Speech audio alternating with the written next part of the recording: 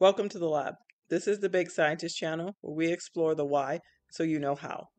In honor of Black History Month, we are baking up delicious treats that I grew up with and are popular in the African American community. Today, we will be exploring the why behind soft, fluffy, tangy pineapple upside down cake so you know how to bake one in your own kitchen. Make sure to subscribe and hit that notification bell to stay up to date on all delicious science. Now let's get into it. So to start off our pineapple upside down cake, the first thing we're going to want to do is get our buttermilk ready. And I'm using a buttermilk substitute, which you can actually find in our Morning Science buttermilk pancake video. There's a good detailed explanation on the science behind buttermilk and how to make it. So please check that out. We want to make this before we start doing everything else because it does take a minute to get the buttermilk together correctly. And I actually am going to be adding a little bit of the pineapple juice to my buttermilk. As pineapple juice is a little bit acidic, it does help with the making of the buttermilk, but it also will add a little bit of that pineapple flavor to the cake itself. So I'm just going to add a little bit of that in, and then we're going to move on to the next step.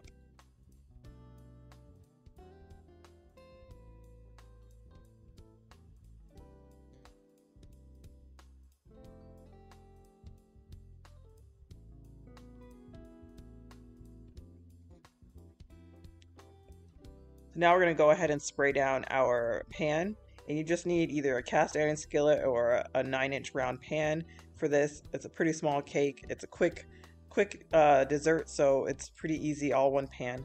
So I just like to spray it down just to make sure nothing sticks when we're done. Because you want that beautiful reveal when you finish your pineapple upside down cake.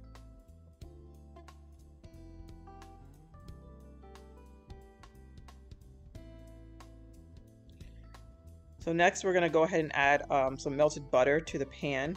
And this is going to be the basis of the topping. So the topping on a a pineapple upside down cake is usually like a caramel topping with your pineapples and maraschino cherries in there. And that caramel topping, we're not going to cook it separately. We're just going to go ahead and do everything in the same pan. So we're going to add our brown sugar to the butter, and we're going to just sprinkle it all around and make sure it's incorporated in the butter.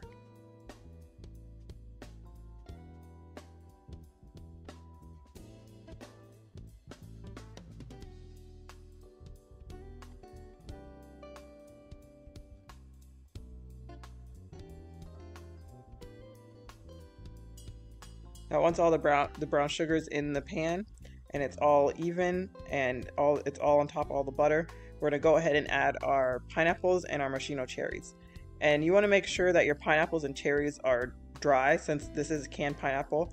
I do want to make sure they're dried off, so I just pulled them out of the liquid, put them on some paper towels and let them dry off a little bit, because you don't want any excess moisture to weigh down your cake or make your cake soggy or your caramel sauce liquidy.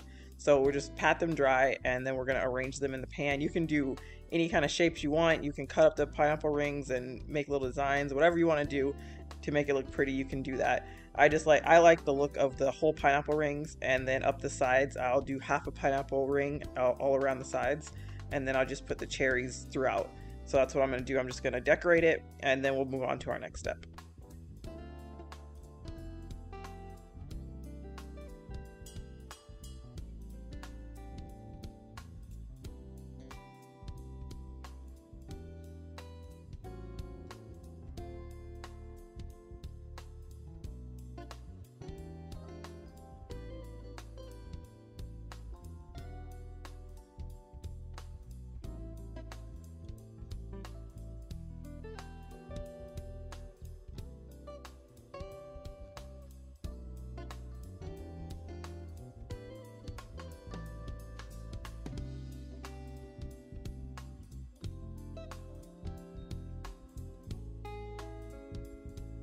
Now that we have our tray looking nice and beautiful, we can go ahead and move on to our actual cake science.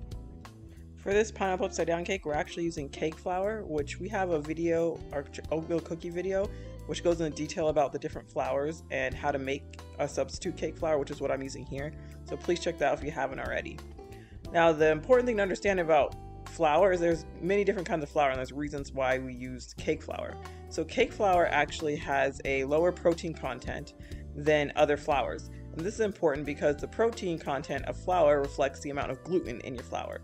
When your flour is mixed with water, the flour proteins actually form gluten. So for cakes especially, we want to make sure that our gluten content is low because we don't want a tough, rubbery cake.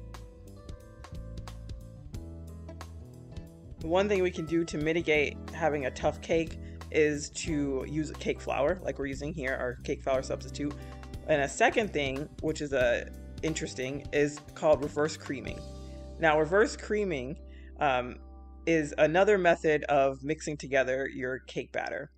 And if you've watched our caramel cake video, you'll see what a regular cake creaming process is for cake. Now, reverse creaming is different than that.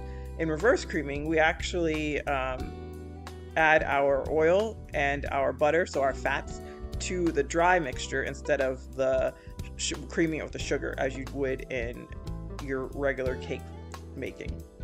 Now, the reason for this is because the idea is that if we add our fats to our dry ingredients, the fats will coat the flour protein molecules, thus reducing their ability to interact with the water that we're adding to our batter.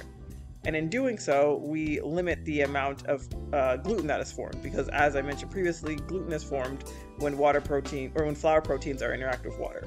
So if we can mitigate the amount of water that's interacting with our flour by coating the flour in fat, which is not compatible with water, then we reduce the amount of gluten developed, in addition to us using our cake flour. And because we aren't aerating our butter, and we're just adding the butter and the oil to our flour, we're introducing less air into the batter, which will give us a flatter kind of cake, and it'll reduce the doming or rise of the cake, which is good for our pie upside down cake because we don't really need a big rise. We want a flat top because we have all these toppings already that we're going to have on top. So that's fine. And then it also gives a finer crumb because there's no large air pockets. And this is important because this will help the cake sustain all those ingredients we put in there, like the pineapples, the maraschino cherries, and the caramel sauce that we're creating. That's all heavy, and we don't want our cake to sink. We don't want it to absorb too much liquid and become soggy either. So it being denser is actually really good. But the crumb will still be fine and tender and have a velvety kind of texture to it. It'll be ultra fine, which is exactly what we want. We want a nice, soft, delicious cake, but we also want it to be stable enough where it's not going to get soggy with all of our toppings. So this reverse creaming and cake flour is really the way to go for this. So I've already added the buttermilk and the eggs. I added the eggs to the buttermilk and I just poured all of that in. And right now we're just mixing it up to get our smooth batter, and then we'll add in our vanilla as the last liquid ingredient.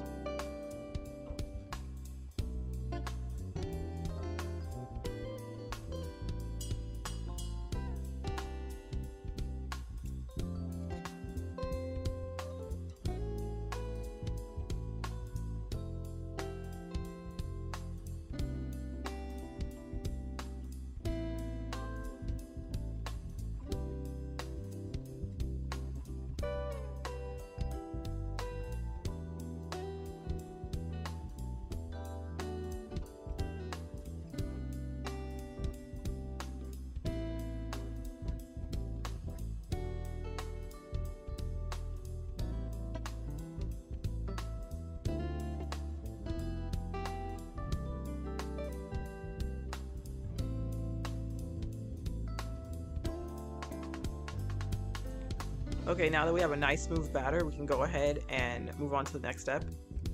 So we're gonna get our prepared pan and just pour the batter right on in. Just pour it right on over the pineapple and the maraschino cherries and the caramel. Just make sure you get it all in there.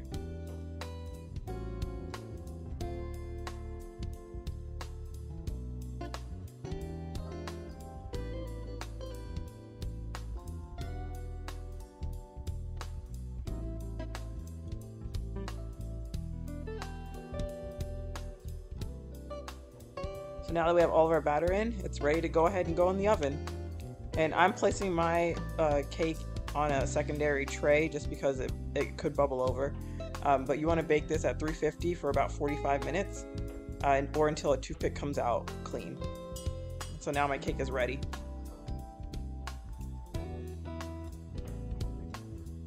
And now I'm gonna flip it over for the big reveal. So let's see how this turned out. Go ahead and flip it over, wiggle it a little bit, tap it, whatever you gotta do, make sure all of that goodness comes out.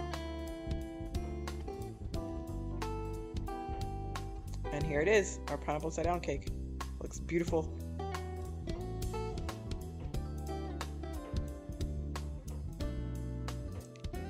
So here it is, our final result. A beautiful, delicious, caramely, tangy, sweet pineapple upside down cake.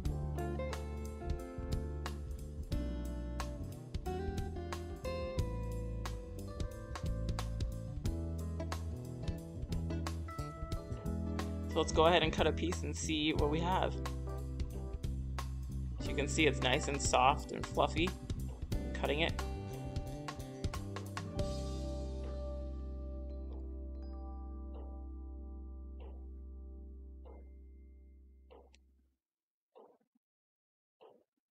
And see, it's a nice fluffy piece of cake. It's not soggy from the toppings. It held up like it's supposed to. And here it is, our final result. Make sure to subscribe and hit that notification bell to stay up to date on all our science. And until next time, happy baking!